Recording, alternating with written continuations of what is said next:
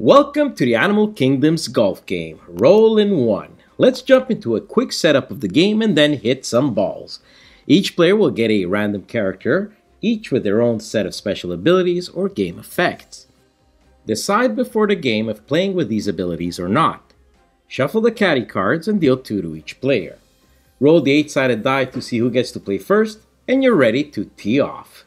The first player will now place the tee tile in the center of the table and then add some tiles to create the perfect hole to match his character or caddy cards in hand. Each tile counts as adding one part to the hole.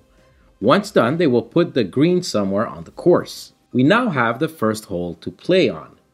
During a game, you will play as many holes as there are players. So in a 3-player game, you'll play 3 different holes, each created by a different player. Now let's take a look at gameplay. The first player will tee off by first choosing a die, which represents a different club. So the putter will have less sides and won't get you far, while the wood will drive your ball further across the hole. You can see the clubs in this rulebook or behind your character cards. You can use the extra characters as a summary sheet as well. Once you've chosen a die, roll it and see what happens. If you roll a number, move it 1 space forward. Then roll the die again and again until the ball stops. The ball can stop a number of ways.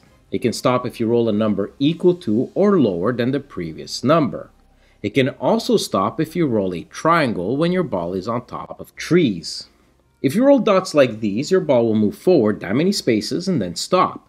If you roll an arrow, your ball will curve in a direction of your choosing. These are found on the wedge and the 4-iron. When your ball stops, the next player takes their turn in the same manner. Once a player reaches the green, the hole ends. But players who did not take a turn this hole can take 1 turn to maybe try and get a hole in 1, or get as close to the green as possible. Pass the first player marker to the next player, and they will create their next hole, and so on. Now let's take a look at terrain. If you start in sand, you don't move on your first roll. If you're in trees, mid-flight, and you roll a triangle, your ball stops there. If you land in a fairway, you move 1 additional space, but these do not affect dots. Water simply gives you a penalty token if you land in it, and the rough has nothing special to it. Now for the caddy cards. You get 2 at the start of the game, and then draw 1 at the start of each hole. These are one-time special ability cards that you can play on your turn, and only before or after a roll. Here's a few of them to give you an idea of what they do. There are rules like going out of bounds and ball collisions, but you get the idea. Once each player has created and played through all holes, the game ends and we calculate points on this pad. The player with the less stroke wins the game.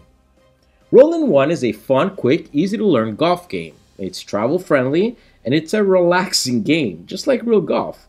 You can also play solo, campaign mode, or add some of the variant rules included in this rulebook. Enjoy a relaxing game of golf with friends and family, and go check out their Kickstarter page for more information. And as always, if you like it, back it. Enjoyed our review? Like the video and subscribe. You can also find us on social media like Facebook and Instagram. Thanks for watching. Until next time.